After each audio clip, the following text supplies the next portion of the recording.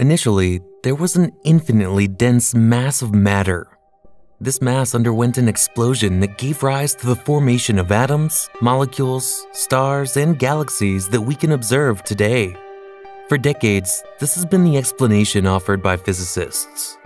However, recent research has introduced a new perspective that suggests that the universe does not have as early an origin as initially believed. Instead, it may be part of a cyclical process in which the universe goes through a series of cycles of expansion and contraction, possibly in an infinite loop.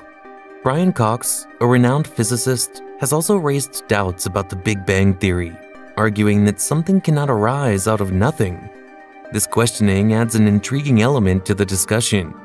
In addition, research from the James Webb Telescope has revealed information that contradicts the idea that the Big Bang marked the absolute beginning of the universe. This leads to the fundamental question: if the Big Bang was not the beginning of the cosmos, then what was? Join us on this journey to the beginnings of the cosmos, where we will explore the frontiers of the Big Bang and answer this question and many more. If you are interested in keeping up to date with news about the universe and its surroundings, subscribe to our channel, hit the like button, share this video to reach more people, and turn on the notification bell. Scientists have developed a detailed understanding of the universe in its earliest stages, known as the Big Bang theory. According to this model, the universe was much smaller, hotter, and denser than it was in the past, approximately 13.8 billion years ago. During that period, all the elements that make up our world were formed in a matter of minutes. In this theory, our universe, including stars and galaxies, was once as tiny as a peach and had an extremely high temperature of over a quadrillion degrees. Interestingly, this astonishing narrative aligns consistently with all current observations. Astronomers have investigated everything from the remnant electromagnetic radiation of the early universe to the abundance of the lightest elements, and have found that everything agrees with the predictions of the Big Bang. To the best of our knowledge, this description fits the reality of our universe perfectly. However, despite its apparent robustness, we know that the Big Bang theory is not the complete picture. There's a missing piece to this puzzle, and that piece is an understanding of the first moments of the universe. This challenge is due, in large part, to the limitations of the physical theories we currently employ.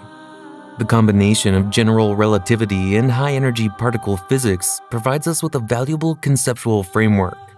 However, as we delve deeper into the initial moments of the cosmos, the mathematical complexity increases significantly, reaching a point at which our current methods cannot provide meaningful solutions. One of the indications of this difficulty is the existence of a singularity, a point of infinite density at the beginning of the Big Bang. This notion suggests, literally, that the universe was once compressed into an infinitely small and dense state, which seems to be absurd. To address this challenge, we need to explore new frontiers in physics, develop an approach that overcomes these limitations, and provide a more complete understanding of the first instance of the universe. Our current instruments and theoretical frameworks are not robust enough to address this challenge, so we need to develop new physics that can encompass and explain gravity and the other fundamental forces at extremely high energies. This is precisely where string theory comes into the picture. This theory aspires to be a physical model capable of unifying gravity with the other fundamental forces, especially at ultra-high energies. In essence, string theory posits that it can provide an explanation for the first moments of the universe. Within string theory arises the concept of an ekpyrotic universe, which takes its name from the Greek word meaning conflagration or fire. This idea suggests that the Big Bang, as we know it, was the result of an earlier event, implying that it was not the absolute beginning, but rather a part of an ongoing process. Extending the notion of an ekpyrotic universe has led to the development of a related theory called cyclic cosmology. Although the idea of a cyclic universe has been considered for millennia, string theory provides a solid mathematical basis for this conception. In the framework of cyclic cosmology, the universe functions as if it perpetually oscillates between large explosions and collapses in an endless cycle that extends infinitely into the past and future. This theory of cyclic cosmology was proposed by the eminent physicist Roger Penrose, who was awarded the Nobel Prize. Penrose was intrigued by a remarkable mathematical relationship between the early universe, characterized by extreme density, heat, and smallness during the Big Bang, and the future state of the universe, which is characterized as extremely cold, expanded, and devoid of matter. The theory suggests that these two states become mathematically identical when pushed to extreme limits. Although it may seem paradoxical, the total absence of matter could be the driving force behind the creation of all the matter we observe in the universe. From this perspective, the Big Bang originates from what remains, almost imperceptibly, after all the matter in the universe has been consumed by black holes that eventually evaporate into scattered photographs in a vast void. The universe emerges from what, from another point of view, essentially approaches nothingness, although this nothingness is still a form of something that constitutes a physical universe, albeit an empty one. The mystery lies in how this same state can be interpreted as both a cold, empty universe and a dense universe, depending on the point of view. The key to this understanding lies in a complex mathematical technique called the conformal transformation, which is a geometric transformation that changes the size of an object while retaining its shape. Roger Penrose showed that the cold, empty state and the hot, dense state can be connected through this scale transformation, aligning their spatio-temporal structures.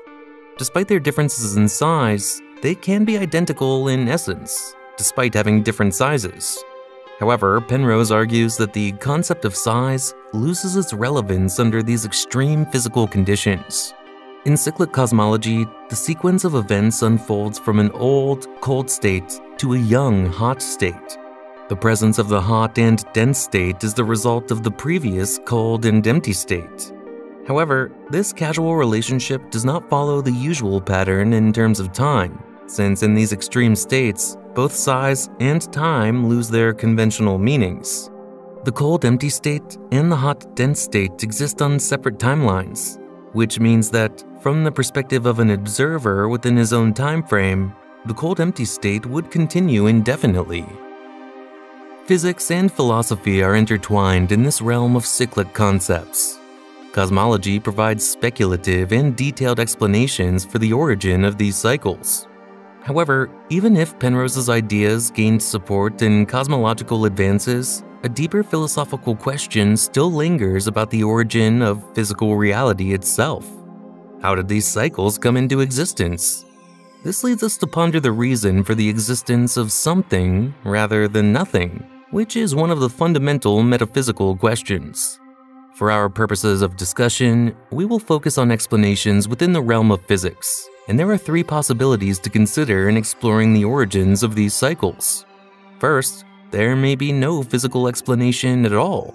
Second, there could be an infinite series of cycles, where each cycle represents a different universe, and the initial quantum state of each universe is somehow determined by some aspect of the universe that preceded it. Finally, there is the option of a single cycle and a repeating universe, where the beginning of the cycle is explained by some feature of its own end.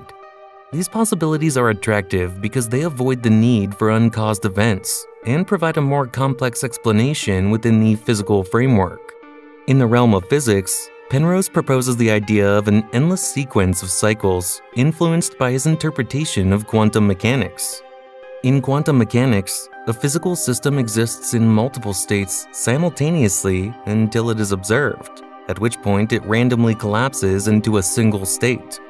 Penrose suggests that each cycle is influenced by random quantum events that give rise to variations between cycles. This concept opens up promising possibilities for experimental physicists, as it suggests the possibility of detecting subtle traces or anomalies in the remnant radiation of the Big Bang. What do you think?